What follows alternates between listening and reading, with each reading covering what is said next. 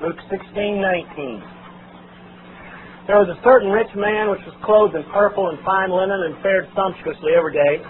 There was a certain beggar named Lazarus which was laid at his gate full of sores, desiring to be fed with the crumbs which fell from the rich man's table. Moreover, the dogs came and licked his sores. It came to pass that the beggar died and was carried by the angels into Abraham's bosom. The rich man also died and was buried. And in hell he lifted up his eyes, being in torment, seeing Abraham afar off and Lazarus in his bosom. And he cried and said, Father Abraham, have mercy on me, and send Lazarus, that he may dip the tip of his finger in water and cool my tongue, for I am tormented in this flame. But Abraham said, Son, remember that thou in thy lifetime receivest thy good things, and likewise Lazarus evil things. But now he's comforted, and thou art tormented. Beside all this, between us and you there is a great gulf fixed, so that they which would pass from hence to you cannot, neither can they pass to us that would come from thence. Then he said, I pray thee therefore, Father, that thou wouldst send him to my father's house. For I have 5 brethren, that he may testify unto them, lest they also come into this place of torment. Abraham saith unto him, They have Moses and the prophets, let them hear them. He said, Nay, Father Abraham, but if one went unto them from the dead, they will repent. He said unto him, If they hear not Moses and the prophets, neither will they be persuaded, though one rose from the dead. Let's pray. Lord, we thank you this morning for deliverance from hell. Father, we are at least able to thank you, Father, for an escape from hell. For those who have not possibly received deliverance from hell, Father, may they take the escape route this morning. Father, I pray that you would make hell real to all of us here. I know that most people in this room are saved and born again. I know that most folks in this room are not going to hell, but Father, hell still needs to be real to us. We just pray this morning that you would make it real. We pray in Jesus' name. Amen. Now, the subject, of course, this morning is the least fashionable of all the doctrines that anybody could preach or teach. You know, when somebody decides that they need to be more careful with the environment, and they start talking about the environment and how now, you know, they're going to be careful to use environmentally friendly products and not use Freon, you know, all that kind of stuff. You know, people say, well, you know, that's probably good because that's a good cause. When somebody decides to leave home and leave the family and go off into politics because they have this burning desire to serve and in government and for service to the people, people say, well, you know, that's probably good because that's a good cause. When an old lady can't think of anything else but her next 6 lotto tickets and goes in the convenience store and stands in front of people while she gets paid off for a lottery ticket, so you can't even buy a Coke, you got to stand behind old ladies looking for a lottery ticket. You know, people say, well, you know, that's okay. When somebody gets concerned about money and career and all those things, when somebody can quote the batting averages of the last 40,000 people that have ever played baseball, when they start worrying about how the house looks and how the yard looks and all that becomes the main cause, that's okay. When somebody comes out of the closet, well, you know, that's probably good, whatever makes you happy. But you know, when somebody becomes chiefly concerned about whether somebody is going to hell or not, they're a kook. You ever notice that if the little weenie dog gets up at 2 in the morning and barks and wakes the family to keep him from burning up because the fire started in the house, he gets written up in the paper. Paul Revere gets on a horse and warns the colonists and becomes a historical figure. Somebody jumps in a torrential river with the flood and saves somebody and they make the 6 o'clock news. Guy gets down the street corner and warns somebody about going to hell, and his mother's ashamed. And his wife gets nasty phone calls, and his kids are ostracized at school. See, folks, other doctrines can be made palatable. Other doctrines can be made to meet men's standards of positivity, acceptability, open-mindedness, tolerance, and that kind of thing.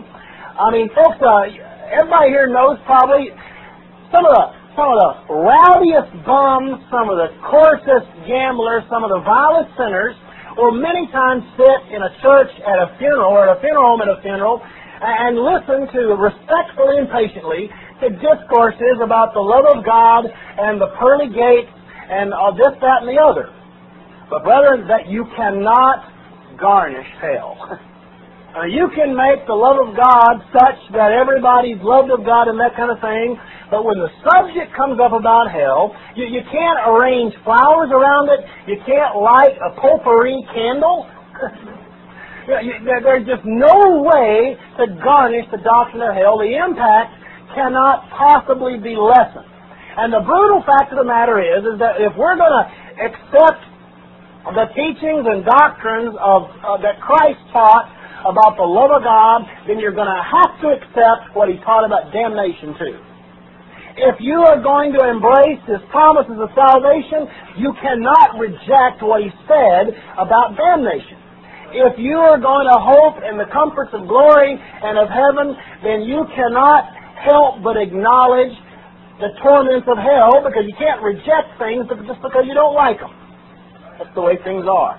Don't be a hypocrite. Either accept all of it or reject all of it. But don't throw out hell and then accept the love of God. Now, to be perfectly frank with you, hell has probably turned more people away from the Bible and Christianity than anything else. I don't mean that bad. I mean, praise the Lord for the Bible. That's to the discredit of men, it's to the credit of God and to the credit of the Bible. But the truth of the matter is if it weren't for hell, there would probably be more people claiming to be Christians. Hell has turned many a philosopher like Aristotle and Socrates away because they're afraid of hell. They're concerned about hell and those sort of things. And again, that's to man's discredit. That's to the Bible's credit. Somebody said one time that he that air-conditioned hell is probably planning to move in. And that's always the case. It is. But the fact remains that salvation without a hell is not a very profound thing. If all Christianity has to offer is to make me happier in this life, that's not a very profound thing. There are a lot of things that offer that. I got saved so I wouldn't go to hell. I don't know about you. I got saved for a lot of reasons. I was miserable.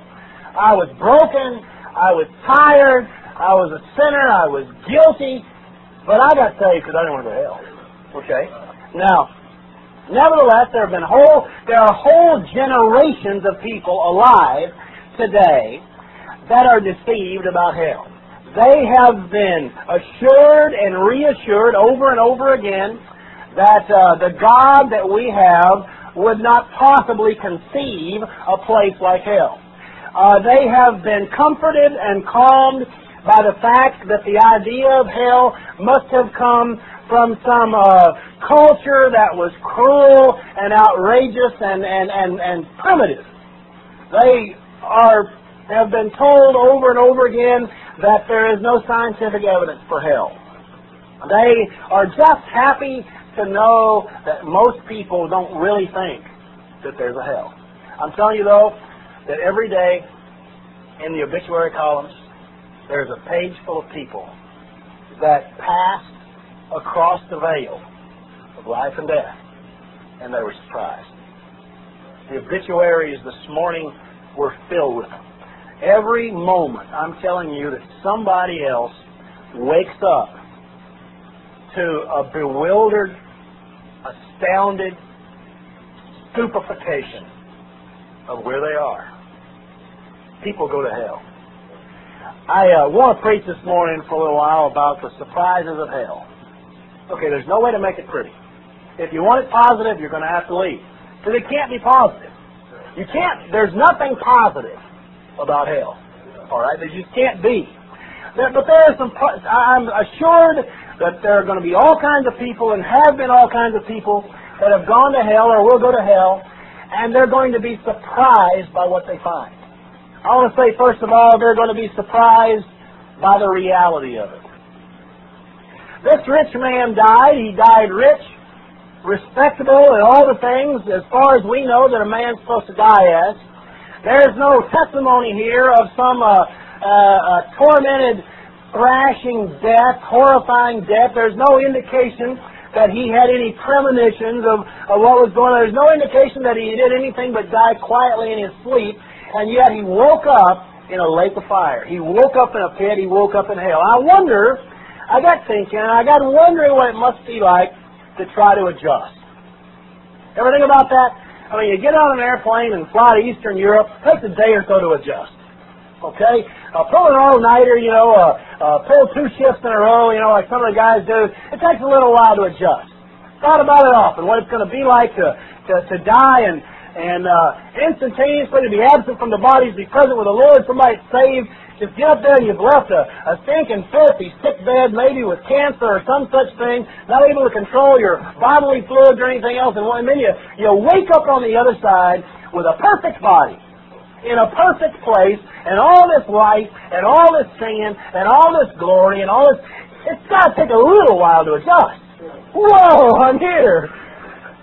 Well, folks, what must it be like to wake up in hell and to instantaneously have none of your expectations realized?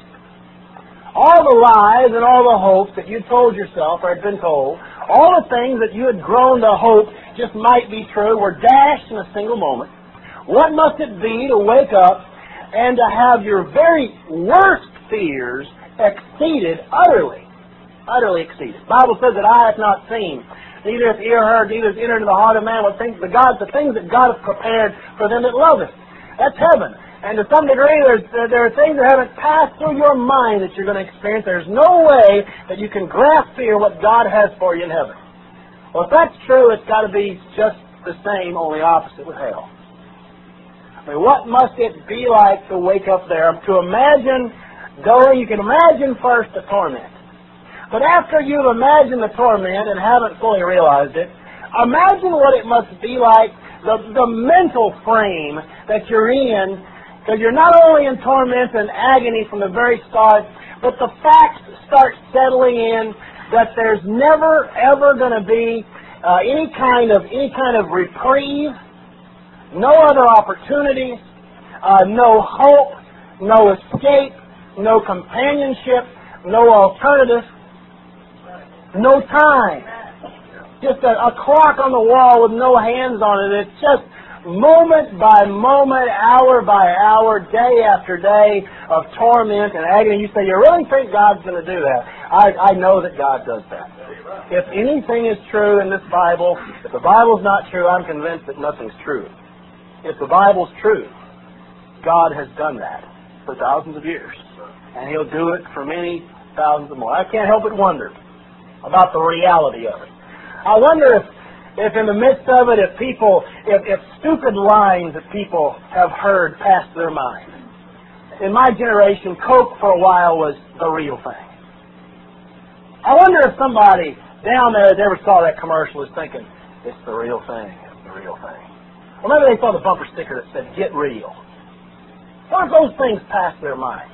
People have used oh hell and oh God are now two of the commonest exclamations you can say. I mean, they're somewhere, they've been reduced somewhere below oh damn. Damn's still kind of a bad word, but, oh hell and oh God, that's nothing. That's nothing whatsoever. I wonder if somebody in hell has going through his mind all the times that he said derisively, oh hell. Who the hell do you think you are? Where the hell have you been?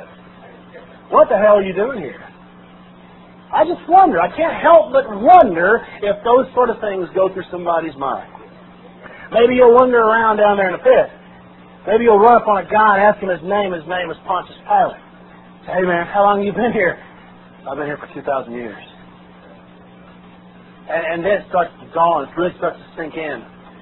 If this guy's been here for 2,000 years, how much longer are we going to be here? I've been here for 15 minutes. He's been here for 2,000 years. Maybe you'll run across a guy named Korah, or Dathan, or Abiram. And man, how long have you been here? Oh, about 3,500 years now. Run across a guy named Cain. How long have you been here? Oh, lost track. Upwards of 5,000 years. And maybe it'll finally start to sink in that this is all the reality you'll ever know. Don't go there. Don't go there. I'd like you to note something else that somebody's going to be surprised about. I'd like you to note that they're not only going to be surprised about the reality of it. I believe that one of the greatest surprises will be who is there. In the first place, the rich man had to be shocked that he was there. And that's the first shock. The first shock is that, well, I'm here. But it doesn't just stop there. I believe that folks are going to be aghast at who else they find there. Yeah, Hitler's going to be there. We're pretty sure of that. You know, Marx and Lenin and Stalin and Mussolini, the devil will eventually wind up there. You expect that. Probably run up on Buddha somewhere, run up on Muhammad somewhere. Charlie Manson's going to wind up going if he doesn't get it right. You run up on Jack the Ripper, you run up on Son of Sam probably, run up on a few rock bands and John Belushi and John Lennon, some of those guys. You kind of expect that, but there's going to be some other surprises. Hell's going to be chock full of Baptist preachers. You understand? Hell's going to be chock full of folks. You're going to find people in hell that were Red Cross volunteers. You're going to find people in hell that were founders of charitable institutions. You're going to find in hell doctors. You're going to find in hell hard-working, simple farmers. You're going to find in hell many a jolly grandfather. You're going to find in hell the jolly old lady that used to bake you cookies when you were a kid. You're going to find in hell a lot of folks that never committed adultery and never committed fornication and never extorted anything. But even worse, many a man, many a woman is going to find his mother there. Maybe the guy knew he was going to hell all along. But one of his last dying thoughts was what a good mother his mother had been, how he'd failed his mother. How his mother had always gone to church. How his mother had always, been a good mother and tried to discipline and tried to raise him right, teaching that drinking was wrong and teaching that this was wrong, that was wrong. He winds up in hell and there's Mama. Well, that's going to be a shock. Wind up in hell and find that godly minister there that never spoke a foul word. Nobody ever could testify of seeing him smoke or drink or any such thing. Turns out that he's there. Now that grates against some of your grains right now. You know why? Because of all the things that are going to be a surprise in hell, I believe that one of the greatest things is going to be the admixture of sinners. The folks are going to walk into a room and they're going to see some supposedly godly grandmother in the same room with Hitler, in the same damnable place as Mussolini or Stalin or murderers or rapists and such. And then it maybe will begin to dawn that the issue has never been how bad your sins were. That has never been the issue. The issue is not what kind of sinner you were. The issue is not how extreme the sin was. The issue has ever and always been only that you're a sinner. And all have sinned and come short of the glory of God. And you all go to the same place. Let's run a few references. I did a little study. I've never actually done it this way. Look at Psalm 9, Psalm chapter 9. People are going to be surprised by who is there. Psalm 9, verse 17. We all know this verse. The wicked shall be turned into hell, and all the nations that forget God. What's the sin? Just forgetting. So that's not so bad. Bad enough to go to hell. Forget your Bible stories as a little kid. Pretty soon you're distant and far from church. And pretty soon you're far from God, and God no longer talks to you. And you're no longer convicted because your conscience is seared. So you die and you go to hell. Because you forgot. You just forgot. Nothing more. Oh, honey, I forgot the milk. I know you sent me for milk and eggs. I forgot the milk. I forgot. Die and go to hell. All the nations that forget God. Notice Matthew chapter 7.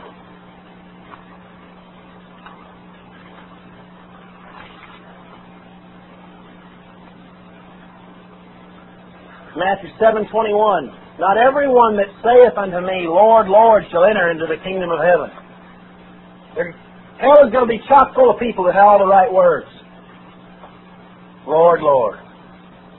Ever talk to somebody and they didn't know they were saved, and then they asked you, well, how do you get saved? And you said, well, you have to put your faith and trust in the Lord Jesus Christ. Jesus Christ died for your sins, shed His blood for you.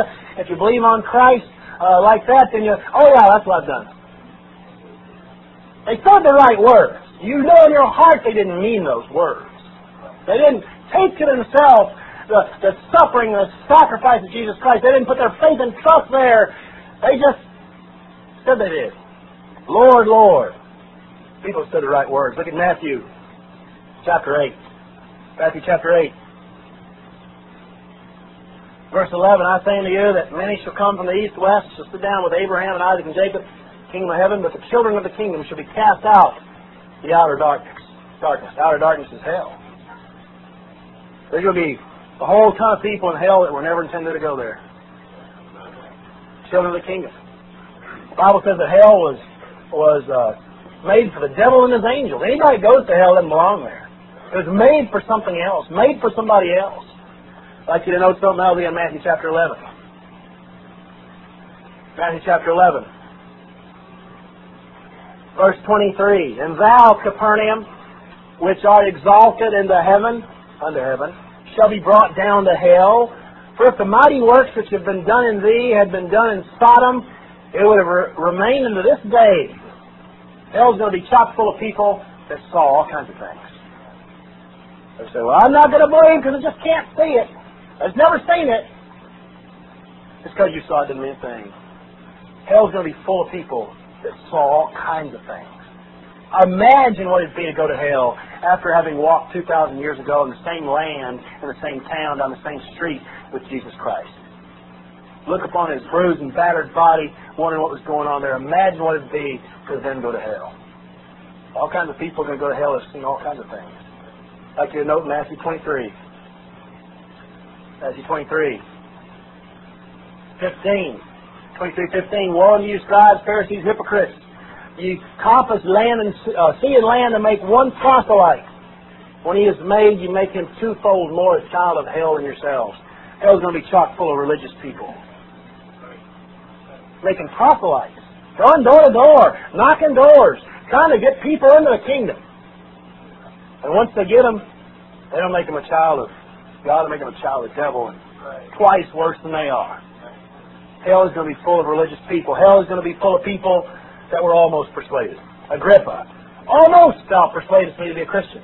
Hell is going to be full of people that were waiting for a more convenient season. At a convenient season, says Herod, I'll send unto thee.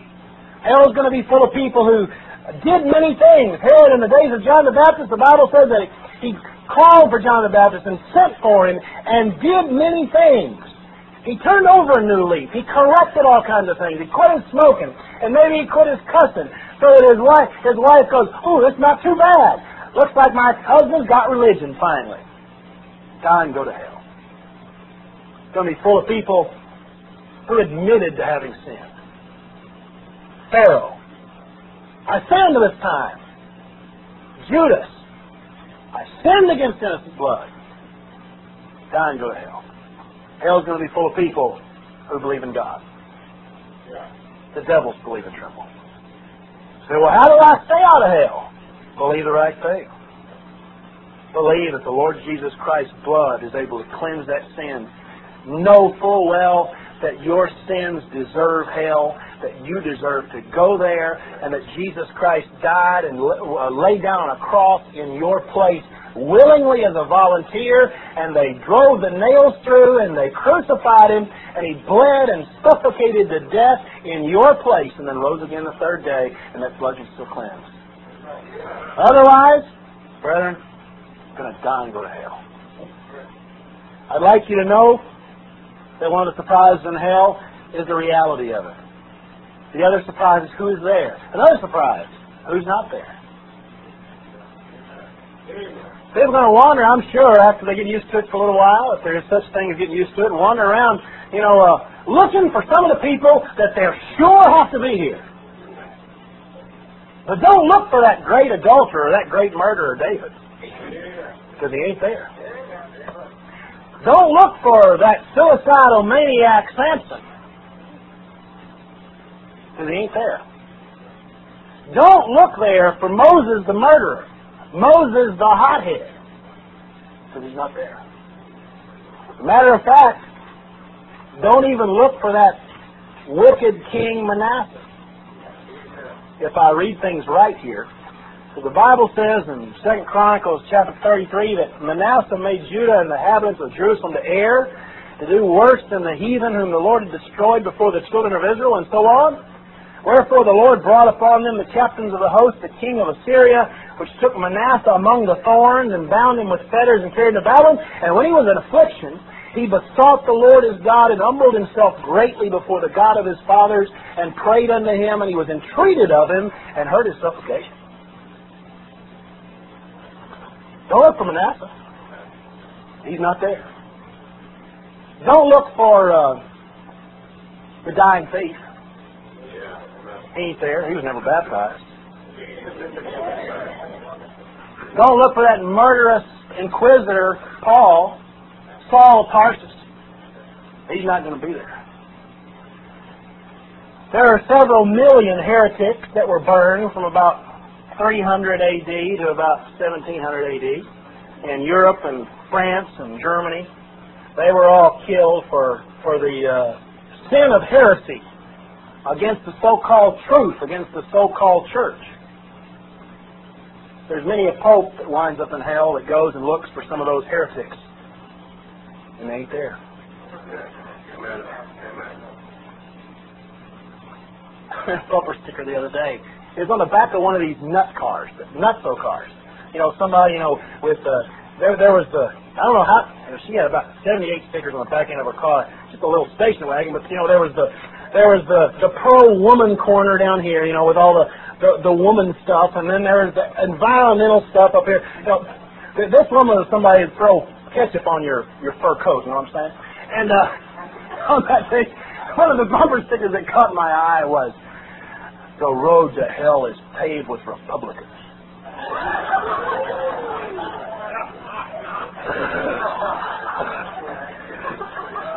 Somebody might be surprised which Republicans are not in hell. Of course, some people might be surprised with some Republicans that are, but, But the liar and the cheat and the thief and the gossip that you hate so bad, you go down there and you go in and you hope that one of the comforts you get is to see this person suffer that did you all this wrong. I'm not justifying their sin if they did you wrong. Just because they did that sin doesn't mean they're going to hell. What would you think if Ted Bundy was in hell? What would you think if Jeffrey Dahmer wasn't really in hell? I don't know if they are or not. Each of them had a testimony that they got saved before they were put in an electric chair. Oh, preacher, I don't believe in deathbed confessions. I don't believe in deathbed conversions. I think deathbed conversions are a really bad idea. If you're waiting for your deathbed to be converted, you're playing a game you're playing a fool's game. But I believe in deathbed conversions. Because it gets down to the fact that you think that somebody can't be forgiven for a sin that you never did. Now, I'll tell you again, the issue again is not how bad the sin was. The issue is where your sin is. The issue is who's bearing your sins in hell. You going to bear your own sin, or you going to let somebody else bear it? Jesus Christ will bear it. Who's not there? That's going to be a great surprise. I'm not going to be there. Some people would like to see you there, I'm sure. I ain't going. If you want to be away from me in eternity, go to hell. Because I am not going. I'm not going to be there. So, you just think you're righteous. No, I'm not. That's the point. I'd like you to know something else. Look at verse 24 of Luke. Luke 16:24. Back to our text here. They're going to be surprised by the reality of it. Surprised who is there. Surprised who's not there. Notice here verse 24. And he cried and said, Father Abraham, have mercy on me, and send Lazarus, that he may dip the tip of his finger in water and cool my tongue, for I am tormented in this flame. All the time, if you deal with sinners for very long, you'll run across a rowdy once in a while, some teenager, some redneck that has half a keg of beer already stuffed away in his big gut. And you're going to hear people say stuff, well, yeah, I'm going to go to hell and party in hell. All my friends are in hell. All the hell raisers are finally going to be together, and we're going to raise hell, and we're going to blow the doors off of hell. And they really think, they're getting somewhere there. They may be surprised to learn that there's no partying in hell. As a matter of fact, all the friends that go there are only concerned with weeping, wailing, and gnashing their teeth. But it may be surprising to folks what is actually on people's minds that are in hell. Verse 24 is one of the most pitiful, shattering pictures in all the Bible. You know why? Because in that verse you have people that are consumed with nothing else than just the tiniest microscopic relief. You have people in that verse that are obsessed with just the slightest bit of remittance. Verse 24 is one of the most pitiful, shattering pictures in all the Bible. You know why? Because in that verse you have people that are consumed with nothing else than just the tiniest microscopic relief. You have people in that verse that are obsessed with just the slightest bit of remittance. If you had been in my study at 10:30 last night, you would have seen me with a glass of water, sticking my finger in it to see how many drops I could get off. To the second knuckle, I get 5 drops. To the first knuckle, I get 3 drops. Anybody with a lick of sense knows that 3 to 5 drops of water in a lake of fire isn't going to amount to a hill of beans. As a matter of fact, 3 to 5 drops of water on a cool autumn Minnesota day doesn't amount to anything at all. 5 drops of water doesn't amount to anything. You see, what's the point? We pray, and rightly so, for, pray the Lord blesses a table loaded down with food. Pray the Lord, helps us get over a cold. Pray the Lord blesses a service. Pray the Lord blesses a special. Pray the Lord gets us the right job, for the right money, for this, that, and the other, and rightfully so. People in hell pray that they might be blessed with an insignificant amount of relief. One of the surprises in hell will be the pitiful obsession with any relief whatever. There's no way to make this positive.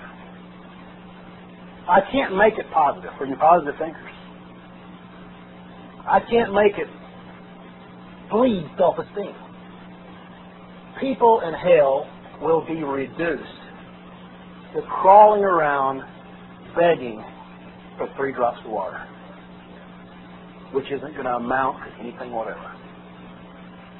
Now then,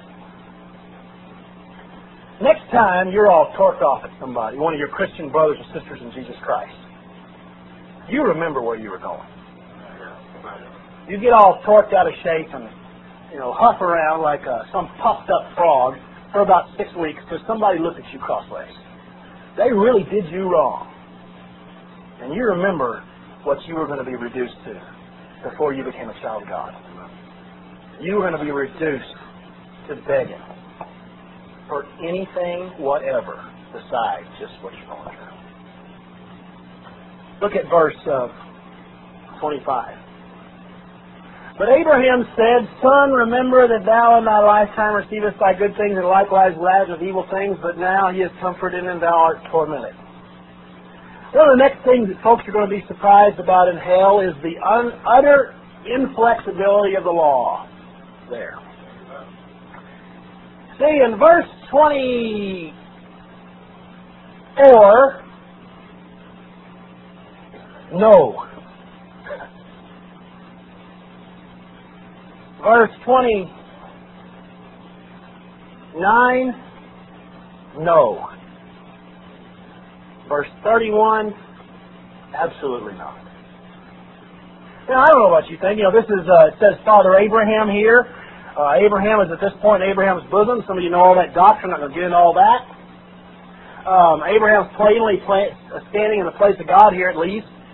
You know, when I stop and think about Abraham in the Bible, you know, Abraham has to be one of the most approachable people in all the Bible. I mean, you know, if you're going to approach Moses, you know, he might whack you with a stick or something, you know. But you know, Abraham was the patriarch of all Jews. You know, he was plainly kind. He wasn't hot-tempered, and even when Hagar had to be set out in the wilderness, you know, you could tell that he felt great sorrow and was greatly grieved about it. In general, just somebody that's very approachable that you would expect of all people in hell to be able to get some compassion from. You go and ask for something that was not asking much. 3 drops of water, 5 drops of water. No. Well, send Lazarus and tell my family. No. Come on, Father Abraham, give me a break. If you'll send him, they'll believe. No. I'm talking about utter inflexibility. In America especially, we more or less expect that we continue to have liberties and freedoms and personhood and all that kind of stuff, all that humanistic stuff. We expect our suggestions to be accepted. We expect our opinions to be honored, at least with gentility. But in hell there is no liberty. There is no privilege. There is no suggestion. What you're reduced to is living an introverted life of your pain, your agony. It's funny because it's not funny. It's interesting that people in this life want to live for themselves. Given left to themselves, most people would be totally and complete. If they didn't need somebody else from outside, they would be wholly consumed with themselves. Well, brethren, in hell, you finally get there. Because the only people that matter in the universe at that point is you. It's your pain in your little cubicle of being forever and ever and ever. So I just don't believe in a God that's cruel. God's not cruel at all. The issue is not the cruelty of God. The issue is that you have the wrong nature to be with God. And unless you're born again, you bear your sins, and God will not put up with them. Not an issue of God being cruel. It's an issue of you getting rid of your sins so you can be like God. I'd like you to note something else. Verse 28. Verse 27. Then he said, I pray thee therefore, Father, that thou wouldst send him, Lazarus, to my father's house, for I have 5 brethren, that he may testify to them, lest they also come into this place of torment. Abraham said unto him, They have Moses and the prophets, let them hear them. He said, Nay, Father Abraham, but if one went unto them from the dead, they will repent. He said unto him, If they hear not Moses and the prophets, neither will they be persuaded, though one rose from the dead. You'll be surprised by the magnitude of missionary fervor in hell. Everybody today hates hellfire preachers. Everybody today hates a Bible thumper. Most of you know that by now. Your first reaction was to go tell Mama. Maybe it was 20 years ago, maybe it was 6 weeks ago. Your first reaction was to go, when you got saved, to go tell somebody that you knew and loved the truth. And you expected them to embrace it the way you did. And you learned real quick that what they were interested in was making sure that you didn't wind up a Bible thumper, a hellraiser. Because everybody knows that everybody hates a Bible thumper and a hellraiser. It's kind of funny because in hell everybody wants to be a Bible thumper. In hell everybody is a hellfire preacher. In hell, everybody wants to get the word out. I wish that you could hear Socrates and Plato's message today. It'd be a lot different from the one that they wrote about back yonder. I wish this morning that you could hear now Albert Einstein's theories. From Albert Einstein now. I wish you could. Because I assure you that this morning they are different than they were in 1940. I wish this morning, and I'm assuming she's dead, she kind of disappeared, but I wish you could hear what Madeleine Murray O'Hair's theme is now. I wish that you could hear today what Hitler thinks. Doesn't have anything to do with no Third Reich. Doesn't have anything to do with superior race. Doesn't have anything to do with Poland or Eastern Europe. I wish you could hear today what Julius Caesar and Nero and Napoleon and Liberace and Princess Di. Brethren, Mother Teresa has a wholly different message today than she had 6 months ago. Okay? John Lennon. Well, I wish he could sing to you today. Because he wouldn't be singing some of that trash music. Next time you get a little bit aggravated by one of our overzealous brethren that are always talking about hell and always trying to get the word in, and maybe they don't follow completely your lines of polity and courtesy. I want to tell you right now, if it were possible for Hitler or Einstein or some of those guys to come back from the dead, I'll tell you this, they wouldn't be concerned about being nice. Brother, they would have a message that would sear your ears. And I don't think that they would care one iota whether they offended you or not. Not a bit. There is no way to scream fire politely. You cannot make this message positive. You cannot, at 2:30 in the morning, with a fire raging in the basement, be concerned about being polite. People in hell will be surprised by the magnitude of the missionary fervor there.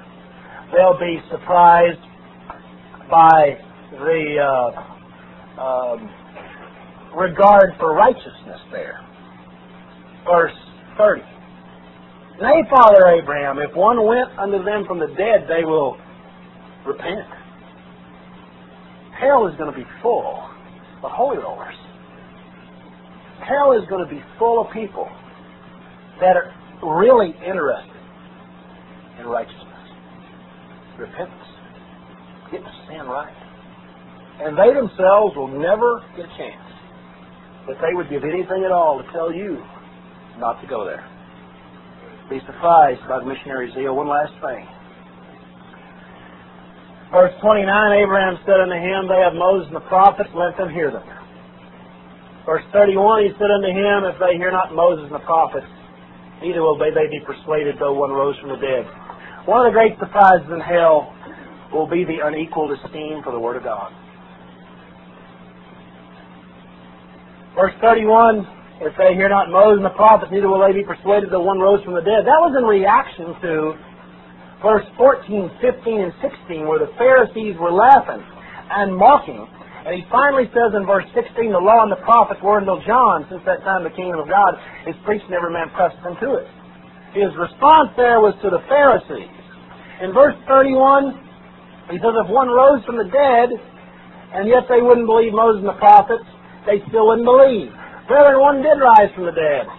The Lord Jesus Christ did rise from the dead. And the main body of the Pharisees still didn't believe. The main body of the Sadducees still didn't believe. I'd like you to note that one of the surprises in hell will be the unequaled esteem for the Word of God. I was thinking, with all the stuff going on with the Clinton White House and all the so-called leaks and all, it's interesting that there are no leaks from hell.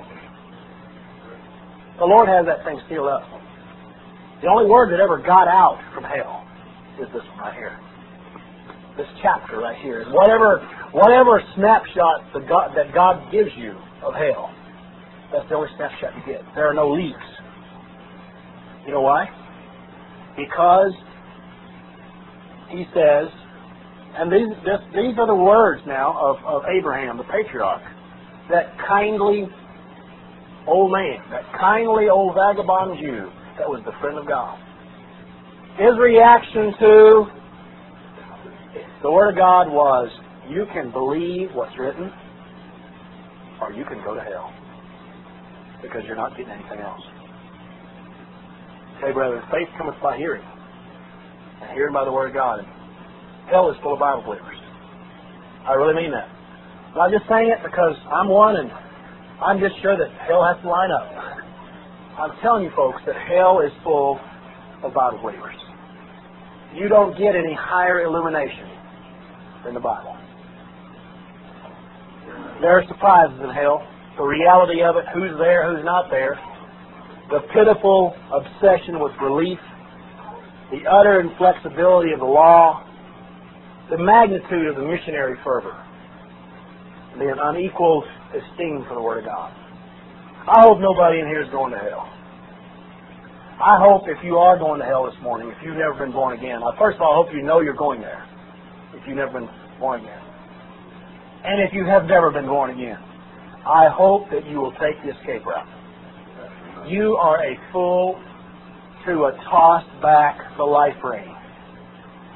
You are a fool to push the ladder away from a burning building. Okay? You are a fool to cut your parachute ropes. And it's done every day. Believe on the Lord Jesus Christ, and thou shalt be saved. Bow our heads and pray. Father, earnestly pray this morning, Lord, that you give God's people, your people, a earnest and insightful picture in the place called hell. Lord, let us not lightly skip over these words that we've read. Father, may we get the full import and impact of every word the Holy Spirit put there and all the meanings. Father, that we might not take hell as a flippant thing. Father, I pray for somebody here that's never trusted the Lord Jesus Christ, their Savior. Father, may they see that the escape route is only through Christ, only through His blood.